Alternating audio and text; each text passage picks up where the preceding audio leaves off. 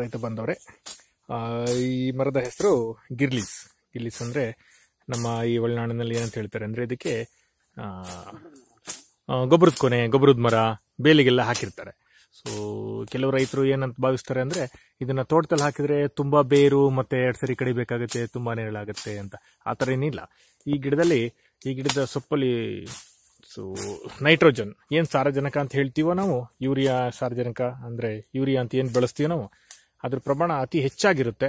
So ಇದ್ರ ಬೇರುಗಳು ಏನು ಭೂಮಿಗೆ ಭಾರ ಅಲ್ಲ, ಹಾಗೂ ಬೇರೆ ಗಿಡಕ್ಕೂ ಏನು ತೊಂದರೆ ಮಾಡಲ್ಲ. ಕಳೆ ತೆಗಿತಾ ಇರ್ತೀವಿ ಸೊಪ್ಪು, ಅದೇ ತರ ಇದ್ರ ಸೊಪ್ಪು ಸಹ ಕಡ್ದು ಹಾಕಿದ್ರೆ ಅಲ್ಲಿ ಹಳ ಕಳೆ ಅನ್ನೋದು ಹೆಚ್ಚಾಗಿ ಬರಲ್ಲ. ಹಾಗೂ ಇದಕ್ಕೆ ಅಷ್ಟೇ ತುಂಬಾ ನೀಟಾಗಿ ಮೆಣಸು ಸಹ ಹಬ್ಬುತ್ತೆ.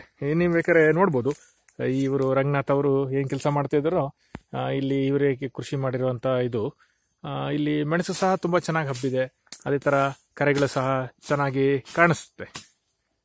ರೈತ ಬಾಂಧವರು ಇದನ್ನು ಗಮನಿಸಿ. ಸೊ ಅಲ್ಲಲ್ಲೇ ತೋಟದಲ್ಲಿ ಹಾಕಿದ್ರೆ ಬೇಸಿಗೆಯಲ್ಲಿ ನೆರಳು ಸಹ ಇರ್ತದೆ, ಮಳೆಗಾಲದಲ್ಲಿ ಕಡ್ದು ಹಾಕಿದ್ರೆ ಕಳೆ ಸಹ ಹೆಚ್ಚು ಬರಲ್ಲ, ಗೊಬ್ಬರ ಸಹ ಆಗ್ತದೆ. ಅದೇ ತರ ಮೆಣಸು ಹಬ್ಬಿಸ್ಲಿಕ್ಕೂ ಒಂದು ಅನುಕೂಲ ಆಗುತ್ತೆ. ಏನಂತೀರಾ ರಂಗನಾಥ್ ಅವ್ರ ಇದ್ರ ಬಗ್ಗೆ ನೀವು?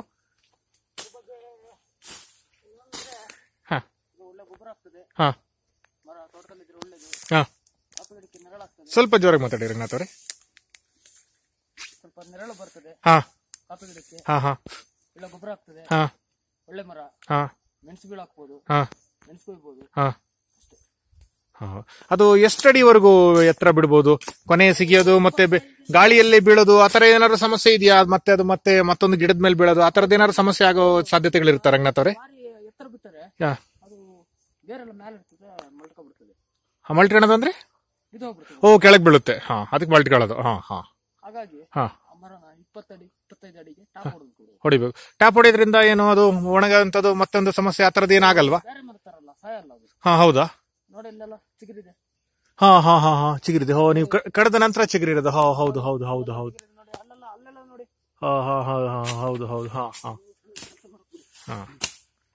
ಹೌದು. ಆದ್ರೆ ಇದಕ್ಕೆ ಮೆಣಸು ಈಗ ಹಾಕಿದಿರಾ ರಂಗನಾಥ್ ಅವರೇ, ಈ ಗಿರಿಸಿಡಿಗೆ? ಅದು ಸಣ್ಣ ಮರಲ್ಲ, ಮರ ದೊಡ್ಡದೇ ಇದೆ, ಬೀಳ್ ಹಾಕಿಲ್ಲ ಅಂತ ಕಾಣಿಸುತ್ತೆ. ನೀವು ಕೆಲಸಗಾರ ಸರಿ ಕೆಲಸ ಮಾಡಿಲ್ಲ. ಹೋಗಿದೆ ಅಲ್ವಾ? ಇದು ಗಿರಿಸಿಡಿ ನಿಮ್ ತೋಟದಲ್ಲಿ ಒಂದು ಎಷ್ಟು ಇರ್ಬೋದು ರಂಗನಾಥ್ ಅವರೇ?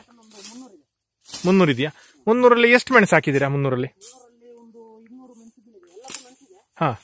ಹಬ್ಬಿರ ಅಂತ ಬೀಳುಗಳು ಎಷ್ಟಿದೆ ರಂಗನಾಥ್ ಅವರೇ?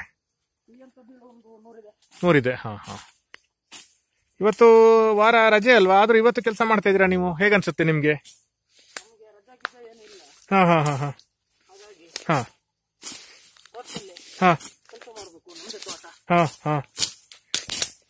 ಒಳ್ಳೇದು. ಎಷ್ಟು ವರ್ಷ ರಂಗನಾಥ್ ಅವ್ರೆ ನಿಮ್ಗೆ ಈಗ? 35 ವರ್ಷ. ಎಷ್ಟು ವರ್ಷದಿಂದ ಕೆಲಸ ಮಾಡ್ತಾ ಇದ್ದೀರಾ ರಂಗನಾಥ್ ಅವ್ರೆ?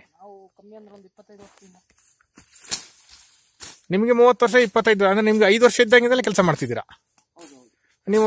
ವಿದ್ಯಾಭ್ಯಾಸ ಎಲ್ಲಿ ತನಕ ಆಯ್ತು ನಿಮ್ದು? 4ನೇ ಕ್ಲಾಸು.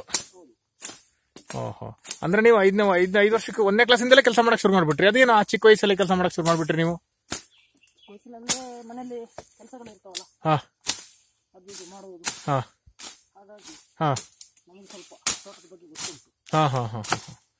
ಹೌದಾ?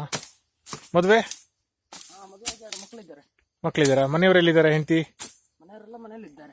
ಎಲ್ಲಿ ಮನೆ ನಿಮ್ದು? ನಮ್ದು ಅಲ್ಲೇ ಕಾಣುತ್ತೆ ಮನೆ. ಅದೇ. ಅದೇನು ನಿಮ್ಮ ಮನೆ? ಮಕ್ಕಳೆಲ್ಲ ಏನ್ ಮಾಡ್ತಾರೆ? ಏನ್ ಓದ್ತಾ ಇದಾರೆ? ಎಲ್ಲಿ? ಹಾಸನದಲ್ಲಿ? ಅಲ್ಲಿ ಬಿಟ್ಟಿದ್ದೀರಾ? ಮನೆಯವರು ನಿಮ್ ಜೊತೆ ಏನು ಕೈ ಗುಡಿಸಲ್ಲ? ಏನ್ ಕೆಲ್ಸಕ್ಕೇನು ಬರಲ್ಲ? ವಾರ ಅಂದ್ರೆ